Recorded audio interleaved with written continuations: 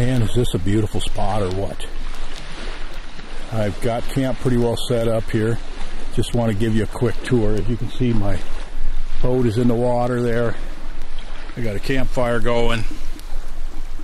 And let me just walk you around camp here for a little bit so you can see. Alright, I've got some firewood cut up so far. I got to split a lot of it, of course. I've got a tarp there to tarp it down so it doesn't get rained on. My tent set up. I got carpet pads in here, which is nice for keeping sand out of your tent. This is a cot with a simple inflatable, self-inflating mattress on it and a sleeping bag. And I keep my clothes in a tote because I've been in situations like this where it just rains so much that, you know, even a good waterproof tent, you can't completely keep the water out of it. And if you got a suitcase or duffel bag laying on the floor, you're gonna have wet clothing. So I always bring my clothes in a plastic tote. And of course I got some bear spray, which I hope I don't have to use, and a flashlight.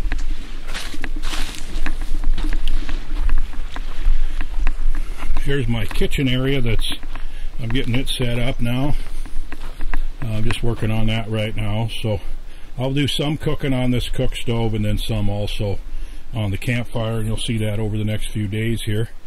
That Kong cooler is supposed to be bear proof, and there's a chance we might have to find out whether it is or not. Hopefully we won't have any bear trouble, but we are in definite bear country. So anyway, this is a beautiful place, and this lake is full of fish, and it should be a really good time over the next few days. So thanks for being a part of it, and I hope you enjoy it.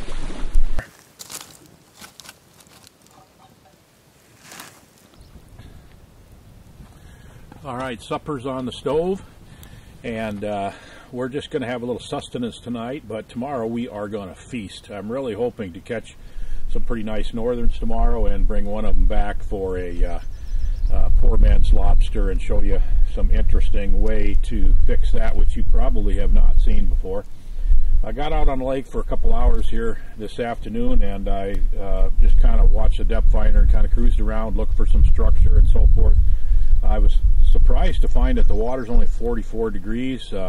Not sure what to think of the walleyes at 44 degrees. They may still be spawning, but I did find a couple of bays where the water temperature was 50, and that's probably where the northerns are going to be. So I'm pretty excited about getting out in the morning and really catching some fish. And it should be a really good day tomorrow, and really looking forward to it. So I'm just going to hang around here, camp this evening, and relax a little bit and just enjoy this beautiful view. So we will see you in the morning. Well, good morning already. Man, was it cold last night. Holy smokes, it got down probably into the upper 20s. There's just heavy frost on everything, and we got a cold north wind this morning. Pretty tough going for fishing here today, I got a feeling, but we're going to go out and give it a try. I had a nice big breakfast of pancakes and blueberries and bacon, and really good hearty breakfast, so I'll be good for a long time. And we're just going to brave the cold here and go out and see if we can shake a northern loose. I know I'm the first person on this lake this year, so at least the fish haven't been looking at any lures. So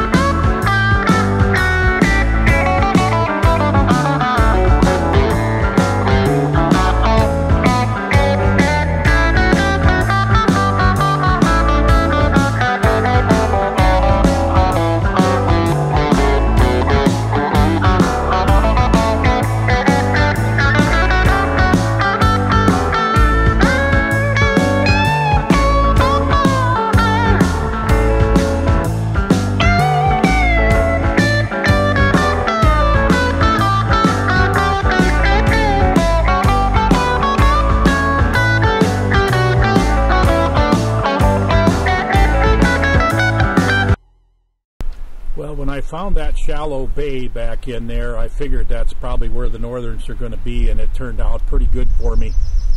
It was over 50-degree water back in there when the rest of the lake is about 43, 44 this morning. So they were in there pretty good, and I caught about a half a dozen over 30 inches.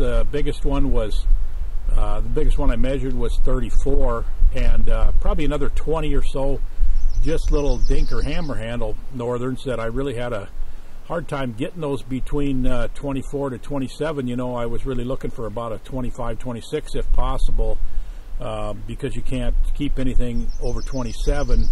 And so man, I really struggled. I thought I'm not going to be able to find one the right size for a meal, but eventually got that 26-incher, and I'm going to cook it up here in a little bit. The baits that really worked were this baby bulger. I caught the most of them on this. It's a double-bladed bucktail, I guess you'd call it, that my son makes. And I tried another bait that he gave me a bunch of baits to try up here, and this was one of them. I really like the color, and this one looks really good in the water. The difference is this one doesn't have blades that open wide and give you a lot of resistance, so you have to reel this a lot faster, and to keep the blades really spinning good and get that vibration that you want. I think this is going to be really good in the summer, and I'm really expecting to catch some muskies on it. This bait here, because it's got the wider blades, I could fish it a little bit slower in this colder water, and that's why that worked. This baby bulger is a bait that he's been making since he was in high school, and man, I have literally caught hundreds and hundreds of muskies on this bait, and as you can see, it's a pretty good northern bait too.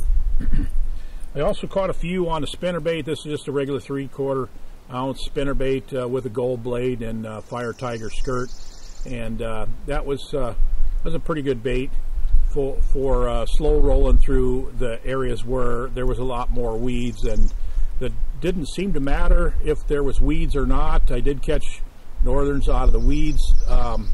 You know, it's just last year's dead weeds, but there was quite a few just kind of on the flats. Pretty much all of them, in fact, I think all of them were between 2 and 4 feet deep, and most of the weeds were in 3 and 4 feet. So anyway, it worked out pretty good. Got some nice fish, and actually saw one walleye follow the baby bulger, so I know there's some walleyes in there too. And I'm going to go ahead and get this. It's only 2 o'clock in the afternoon, but I'm hungry. I had breakfast at 6, and I'm going to go ahead and get this northern cleaned up, and we're going to make a really good meal out of it.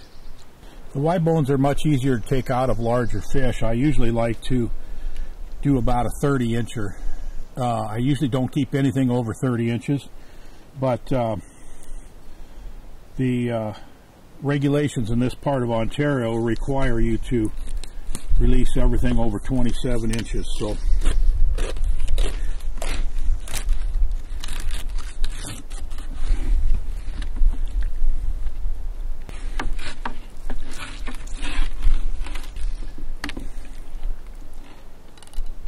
you can hear them.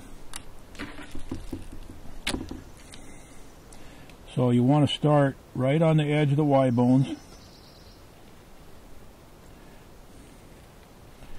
and you want to work right down. You can feel the bones, and you're going to have a sliver of meat about, there it is right there.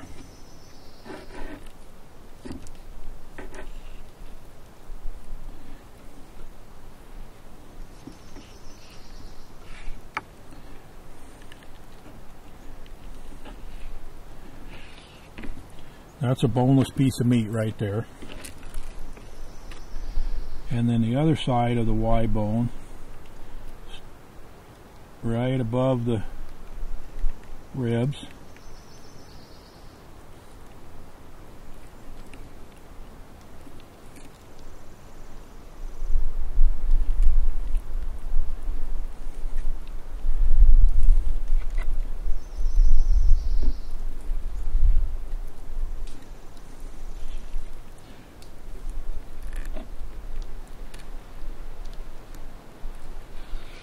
There, and that piece of meat has all the Y bones in it.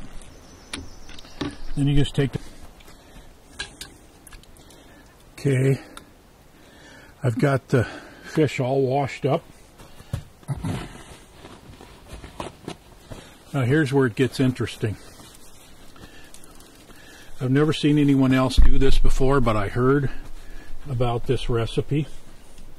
I guess it's not really a recipe. I'm just going to boil these fish in lemon lime soda pop.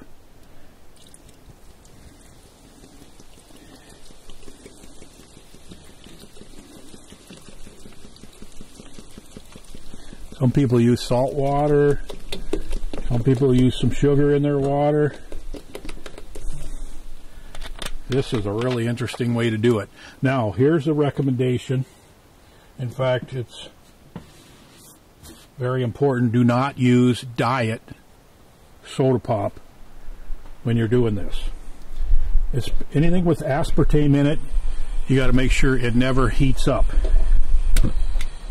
because it can be poisonous from what I hear. I'm no scientist or doctor. I don't know that for a fact, but this is what I've been told. So anyway, we're going to boil this for a few minutes, and in the meantime, we're going to make some beans. Okay, we're simply starting with 1 can of pork and beans.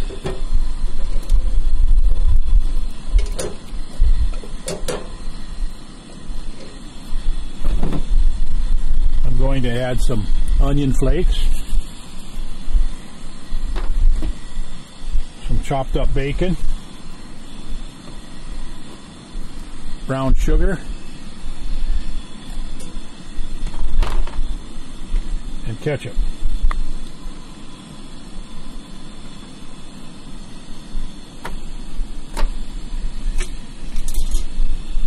Stir that all up and just simmer it.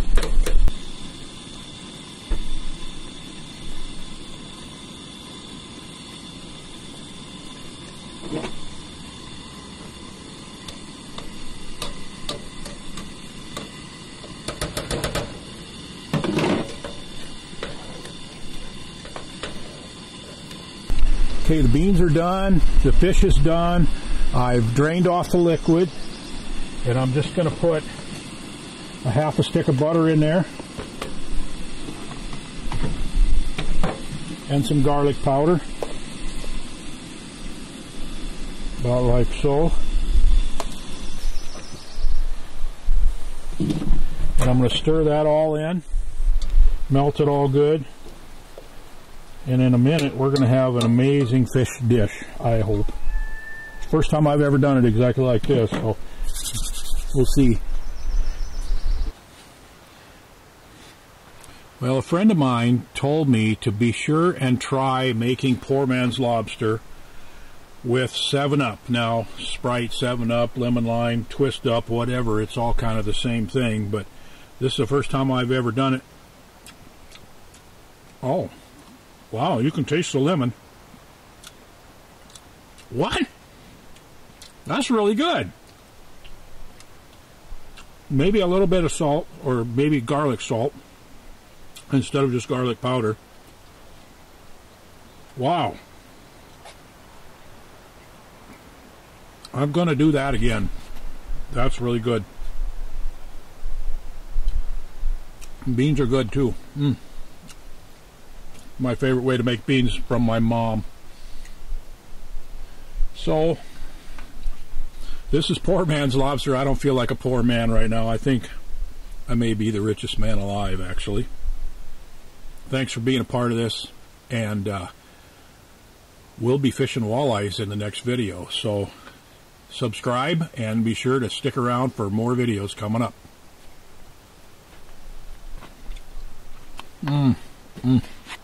Wow.